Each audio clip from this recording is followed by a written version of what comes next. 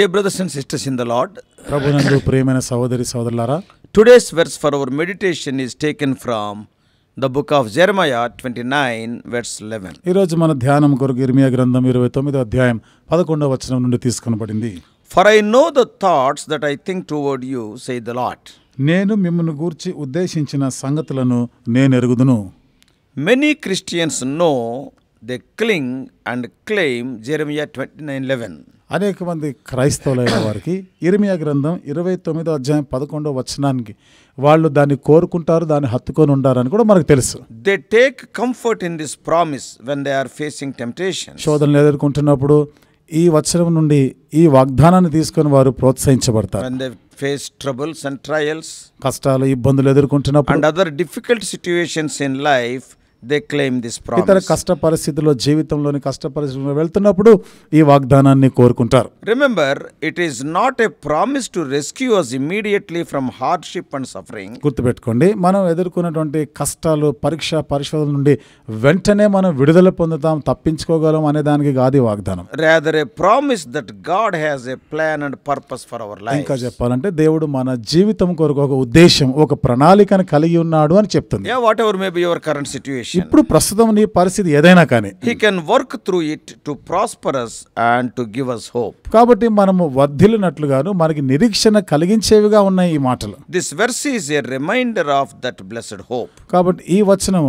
అలాంటి ఆ ధన్యకరమైనటువంటి నిరీక్షణని కలిగించడానికి జ్ఞాపకం చేస్తుంది. To be frank, వాస్తవంగా చెప్పాలంటే the Lord has never promised to remove the trials. దేవుడు ఎప్పుడు కూడా కష్టాలను తొలగిస్తాను అనలాంటి వాగ్దానాలు ఏం చేయలే. But He promised His presence with us during the trials. అయితే ఈ కష్ట సమయాల్లో, పరీక్ష గుండా వెళ్తున్నప్పుడు సన్నిధి తోడుగా ఉంచుతాను అనే వాగ్దానం అయితే చేశాడు. For example, ఉదాహరణకి God can remove the furnace of Nebuchadnezzar and save Shadrach, Meshach, Abednego. దేవుడు నెబుకద్నెజరు ఆ పెట్టినటువంటి అగ్నిగుండాన్ని తొలగించి Shadrach, Meshach, అబేద్నెగోలని కాపాడగలడు, తప్పించగలడు. But God allowed them to be thrown into that fiery furnace. కానీ దేవుడు ఆ మండుచున్నటువంటి ఆ వేడిమి గల అగ్నిగుండంలో పడవేయబడేటట్లుగానే చేసినాడు. But He was there with them in their trouble. అయితే వారి ఆ ఇబ్బందికరమైన ఆ పరీక్ష పరిశోధనలో దేవుడు వారితో కూడా ఉన్నాడు. When we understand the historical and literal context of the promise in Jeremiah 29:11, ఇర్మియా గ్రంథం 29:11 వచనంలో ఉన్నటువంటి చారిత్రకమైనటువంటి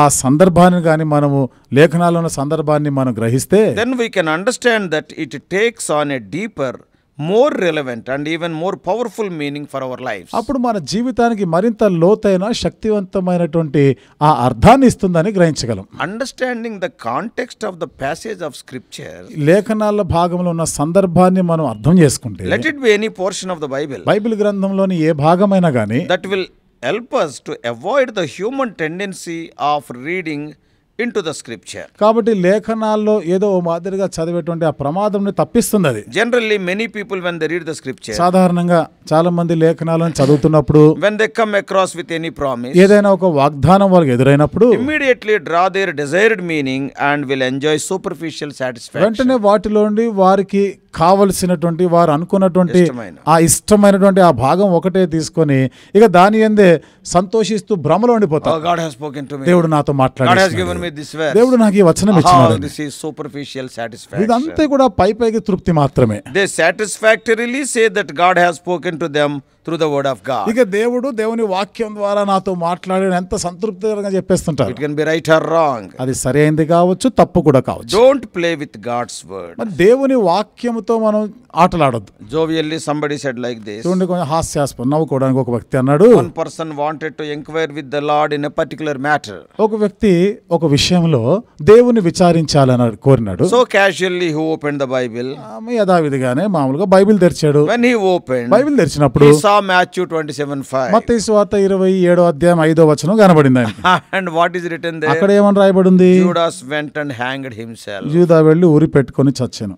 Being unhappy over this verse. ఈ వచనం చూసినప్పుడు ఆయనకి ఏమి సంతోషం అనిపించలే. So because he wanted to inquire from the Lord, but the problem is Yeah, this verse came. సరే దేవుని దగ్గర పోయి విచారించి తెలుసుకోవాలనుకున్నాడే కానీ తీరా చూస్తే ఈ వచనం ఆయనకు ఎదురైంది. Like a lottery system, he opened the Bible. ఏదో లాటరీ తీసినట్లుగా బైబిల్ తెరిచాడు. So, being unhappy over this verse, కాబట్టి ఈ వచనం చూసి ఆయనకి ఏమి సంతోషం he అవ్వలేదు. opened the Bible again and saw another verse. మరలా బైబిల్ తెరిచాడు అట్లాగే మామూలుగా ఇంత ముందు లాగానే ఇంకో వచనం చూశాడు. This time he got John 2:5. ఈసారి ఏమైంది? యోహాను సువార్త 2వ అధ్యాయం 5వ వచనం కనబడింది. What is written there? అక్కడ ఏమనుంది? Do what he says. నీవు వెళ్ళి ఆయన చెప్పినది చేయమను. So don't play with God's word like a lottery. కాబట్టి ఇట్లా ఒక లాటరీ లాగా దేవుని వాక్యంతో ఆటలాడొద్దు. Don't interpret as per your convenience. అంటే నీకు అనుకూలంగా ఉంది అన్నట్టుగా తీసుకోవద్దాన్ని. But when you study and know the actual context of that promise or scriptural passage, అయితే ఆ వాగ్దానము లేదా ఆ లేఖన భాగం వాస్తవంగా ఆ సందర్భం ఏమిటిదో పూర్తిగా నువ్వు చదివితే then we can understand the original meaning intended by God and his prophet. అప్పుడు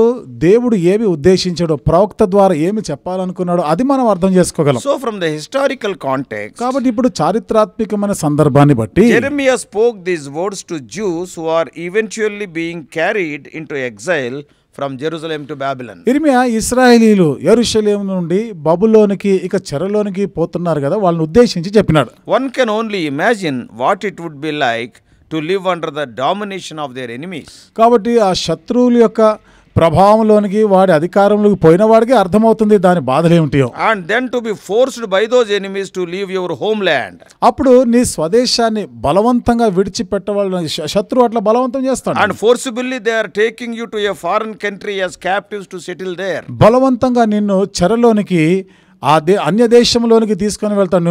నువ్వు అక్కడే ఉండిపోయేటట్టు చేస్తాడు. That is the historical context. ఇది చారిత్రాత్మకమైనటువంటి సందర్భం. From literal context, ఇప్పుడు అక్షరార్థంగా సందర్భాన్ని చూస్తే see the sequence of this chapter. ఈ అధ్యాయం యొక్క వరుస క్రమాన్ని గమనించండి. We discover from the previous chapter అంతకు పూర్వం అధ్యాయం నుండి మనం తెలుసుకునేది that Jeremiah has just pronounced judgment upon the false prophet Hananiah. ఇర్మియా అప్పుడే అబద్ధ ప్రవక్త అయిన హనన్యా గురించి ఆయన తీర్పు ప్రకటించాడు. Hananiah told the people that God would break the yoke of Babylon. హనన్యా ఏమన్నాడంటే దేవుడు ఈ బబులోను కాడిని విరిచివేస్తాడని చెప్పాడు. And freeing the people to return home to Jerusalem within 2 years. కాబట్టి ఒక 2 సంవత్సరాల్లోనే ఇక ప్రజలు విడుదల పొంది స్వదేశానికి తిరిగి వస్తాడు అని చెప్పాడు. Oh, this message was so sweet to their ears. కాబట్టి చెవులకు వినడానికి బాగానే ఉంది ఈ వర్తమానం. Because Jeremiah is telling 70 years and Hananiah is telling 2 years. ఎందుకని? ఇర్మియా ఏమో 70 సంవత్సరాలు చెర జీవితం అన్నాడు, హనన్యా ఏమో అది కాదు 2 సంవత్సరాలనే అయిపోతుంది అన్నాడు. So the message of Hananiah sounded appealing to the people without any doubt. కాబట్టి హనన్యా యొక్క వర్తమానం మాటకు వస్తే ప్రజలు ఇక దాని గురించి మన ఏ అనుమానం లేకుండా అది నమ్మదగినదిగా ఉందానికి. And it was a lie. అదేమో అబద్ధం. And it resulted in God removing Hananiah from the face of the earth. ఇప్పుడు దాని ఫలితం ఏమైంది? దేవుడు హనన్యాని భూమి మీదనే లేకుండా చేసినాడు. Yeah, that is what we read in 28th chapter of Jeremiah. ఇది ఇర్మియా గ్రంథం 28వ అధ్యాయంలో చదవచ్చు. From verses 15 to 17. 15 నుండి 17 వచనాల్లో ఉంది. Instead, Jeremiah tells the people that they would live in Babylon for 70 years. దానికి బదులు ఇర్మియా ఏమన్నాడు? ఈ దేవుని ప్రజలైన వారు బబులోను దేశంలో 70 సంవత్సరాలు ఉండాలి. Therefore, they should settle down. కాబట్టి ఇక వారు అక్కడ స్థిరపడిపోవాలి. They can build houses. ఇల్లు కట్టుకుంటారు. They can marry there. అక్కడ పెళ్లిళ్ళు చేసుకోవచ్చు. And pray even for the peace and prosperity of the city in which they now found themselves.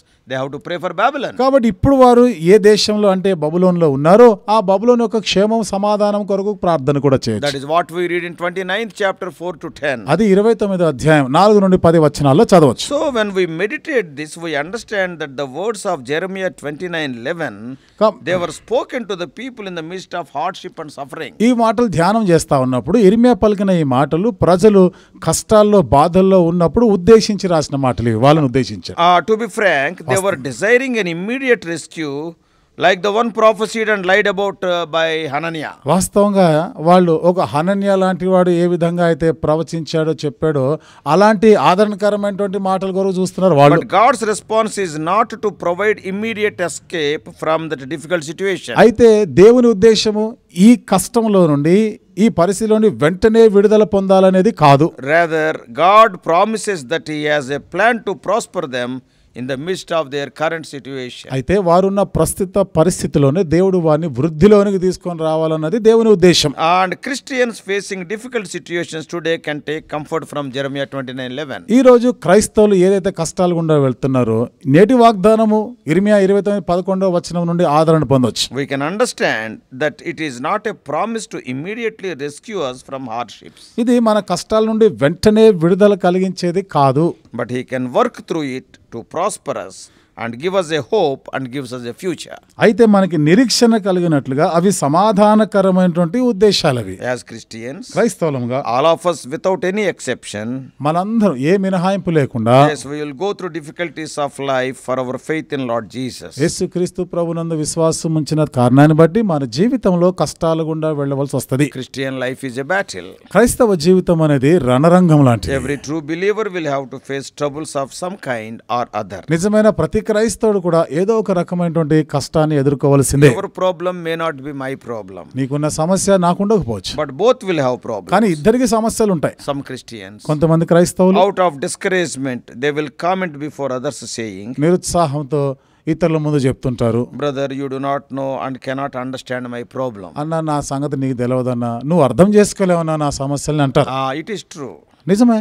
I do not know and I cannot understand your problem. నీకున్న సమస్య నాకు తెలియదు, నేను అర్థం చేసుకోలేను కూడా. But it is true otherwise also. కానీ అట్లాగే వాళ్ళ విషయంలో చూస్తే నీ విషయంలో కూడా అదే సత్యం కదా. You also don't know my problem, you too cannot understand my problem. నువ్వు కూడా నా సమస్య నువ్వు తెలుసుకోలేవు, నీకు అర్థం కాదు. Reason is, కారణం ఏమిటంటే your problem is different and my problem is different. నీకున్న సమస్య వేరు, నాకున్న సమస్య వేరు. Their intensities differ. వాటికి ఉన్నటువంటి తీవ్రత వేరుగా ఉంటుంది. Your problem may be with your health. నీకున్న సమస్య ఆరోగ్యపరమైనది కావచ్చు. My problem may be due to my neighbor. నాకున్నటువంటి సమస్య నా ఇరుగు పొరుగు వారితో కావచ్చు. Your problem may be because of financial nature. నీకున్న సమస్య ఆర్థిక పరమైనది కావచ్చు. And my problem may be due to my colleagues in office. నాకున్న సమస్య నా ఆఫీసులో నాతో కలిసి పనిచేసే సహచరులను బట్టి కావచ్చు. Or it may be due to my children. లేదా నా పిల్లలను బట్టి కావచ్చు. Therefore, every believer can have hope due to today's promise from Jeremiah 29:11. కాబట్టి ప్రతి విశ్వాసి నేటి దిన వాగ్దాన వచనమైన ఇర్మియా 29:11 నుండి ఒక నిరీక్షణను కలిగి ఉండొచ్చు. The Lord has not forgotten us. దేవుడు మనల్ని మర్చిపోలేదు. He will visit us. ఆయన మనల్ని దర్శిస్తాడు. He will rescue us from these sufferings. ఈ శ్రమల నుండి మనల్ని విడిపిస్తాడు. His eternal plans and purposes for our lives cannot be thwarted by these hardships and sufferings. ఈ కష్టాలు సమస్యల ద్వారా దేవుడు మన కొరకు కలిగి ఉన్నటువంటి నిత్యమైనటువంటి సంకల్పాలని అవి ఏమాత్రం కూడా చెడగొట్టలేవు. In the following verses, God confirms the hope by saying, తర్వాత వచనాల్లో దేవుడు నిరీక్షణని కలిగిస్తానని ఒక రుజువుగా ఆయన చెప్తున్న in మాటలు verses 12 and 13, 12-13 వచనాల్లో, call on me and come and pray to me. I will listen to you. You will seek me and find me when you seek me with all your heart. మీరు నాకు మొరపెట్టుదురని, మీరు నాకు ప్రార్థన చేయుచు వత్తురని నేను మీ మనవి ఆలకింతును. మీరు నన్ను వెతికినెడలా పూర్ణ మనసుతో నన్ను గూర్చి విచారణ చేయనెడలా మీరు నన్ను కనుగొందురు. Therefore, dear brothers and sisters, కాబట్టి ప్రియమైన సహోదరి సహోదరులారా, as a believer, ఒక విశ్వాసిగా today you may be going through difficulties. ఈ రోజు ఏదైనా కష్ట పరిస్థితి గుండా వెళ్తున్నావేమో, but take hope in today's promise. అయితే నేటి దిన వాగ్దానం నుండి ఒక నిరీక్షణను కలిగి ఉండాలి. Pray to him.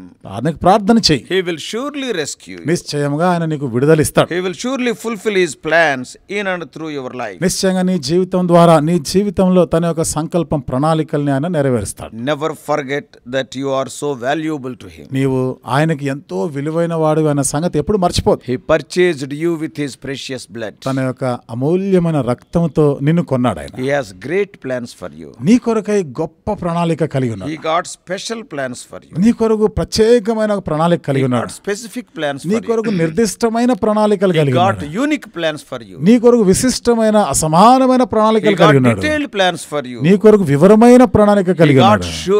continuous plans for you. నీ కొరకు ఎడతెగని కొనసాగుతూ ఉండే ప్రణాళిక కలిగి He ఉన్నాడు. got sure plans for your life. నీ జీవితం కొరకు నిశ్చయమైనటువంటి ప్రణాళిక కలిగి The ఉన్నాడు. promise for today says, నేటి దిన వాగ్దానము సెలవిస్తున్న మాట, He got wonderful thoughts for you. నీ కొరకు అద్భుతమైనటువంటి తలంపులు ఆయన కలిగి So ఉన్నాడు. don't get discouraged. కాబట్టి నిరుత్సాహపడదు. May God help you. దేవుడు నీకు సహాయం చేయను కాక. Let us pray.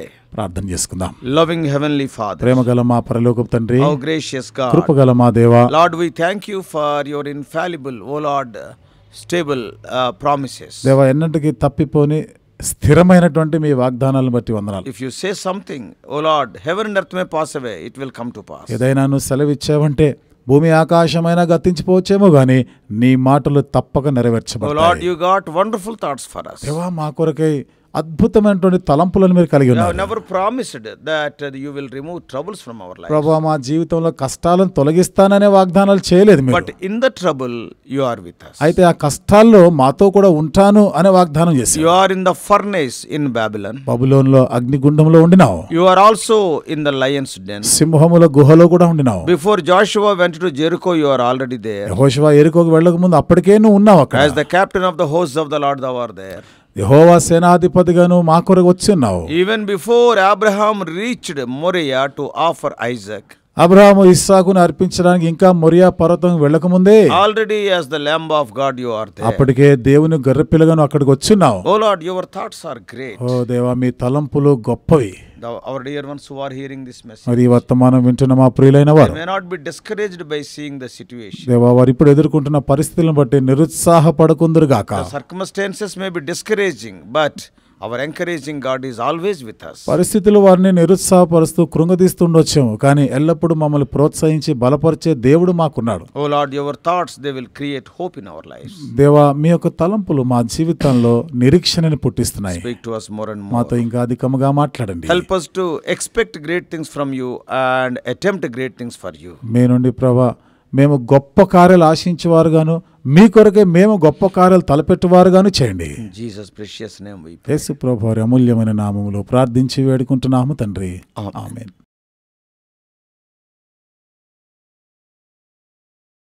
God bless you all. Please subscribe for more spiritual messages on YouTube channel John Victor Hebron.